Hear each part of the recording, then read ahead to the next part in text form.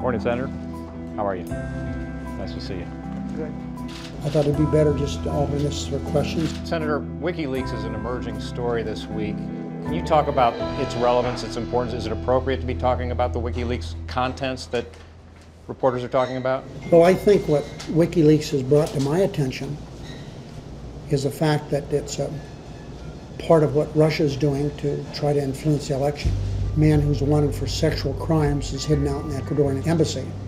We know that he has been, for the last few months, a front for Donald Trump and the Russians. Some of Donald Trump's supporters are warning of an uprising if he doesn't win, and we can believe that the election is rigged. I think the only thing rigged that I've seen in this election is his mind. Now he's even gone so far as to say that where these minorities are voting, we better have somebody there to check it out, as if they're cheating. And to talk about voter fraud is talking about something that does not exist. Okay, everybody, thanks. Thank you. How are things in Searchlight? Well, good. You know, I love the desert. You know, I don't want to leave here until I know who you are. I'm sorry, Mark McKinnon. So I SHOWTIME, thought I Circus. recognized Yeah. you. Because you know, your boss and I had a few altercations. But I thought the world of his dad.